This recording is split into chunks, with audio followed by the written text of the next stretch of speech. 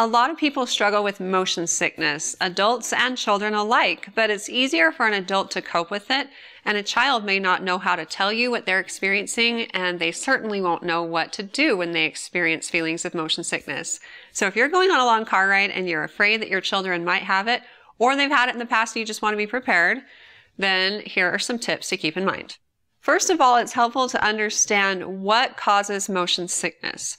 Basically, our eyes and our ears and the nerves of our extremities and joints all send signals to the brain about our movement in space. And when you're in the car, your ears may sense movement. And if you're not looking outside, your eyes won't sense that and your joints won't. And so the brain's getting conflicting messages, and it actually makes you sick. It usually causes like a headache or an upset stomach and even vomiting.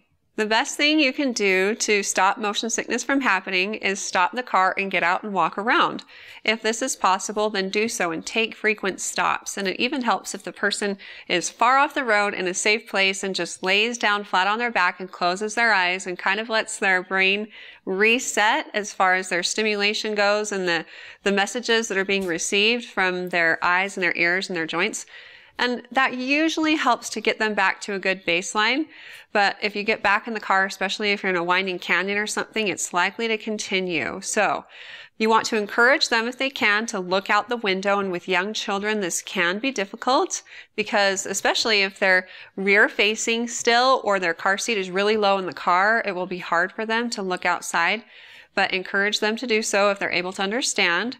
Help to keep them distracted, and you can use things that will keep their eyes up, especially if they're very small. Discourage them from looking down and reading books or coloring if they're old enough to do so. Try talking to them, listening to the radio and singing together, anything that's going to mentally distract them. And actually, it can be helpful if you start the road trip out by giving them a light snack, because if they're hungry, then that will actually make the stomach queasiness they experience with motion sickness even worse. There are over-the-counter medications designed to help with motion sickness, but I suggest talking with your pediatrician before giving them to your children, especially if they're very small. And they can tell you if they feel like it's safe or not for your child. It's also important to keep in mind that there may be undesired side effects associated with motion sickness medication, like dry nose and mouth and extreme fatigue. And so once you get to where you're going, they may be so tired that they're not able to function if you give them those medications. If you find that your child is experiencing symptoms of motion sickness when you're not in a car or on a merry-go-round or on a swing, if you notice that your child just kind of like spaces out for a moment, if they have a headache or they have difficulty seeing, talking, or hearing, then talk with your pediatrician about your observations and concerns. These symptoms can be signs of other underlying problems that warrant further investigation, and your pediatrician can give you tailored information and advice about it.